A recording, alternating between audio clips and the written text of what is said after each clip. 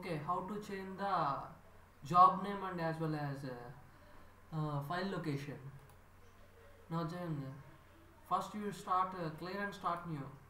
Okay, that's asking about the read file. Okay, then it's a clear, destroy all the commands. Okay, we are discussing new point. Okay, change the job name first. First, what do you want? Which job name that you decide? First, I have to consider about study state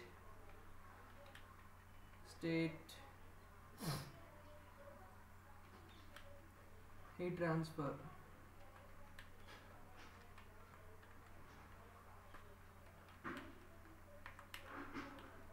Yeah, hello shout. There is appearing a beep sound. Instead of that is not required. Okay, just backspace. Okay, I change the name.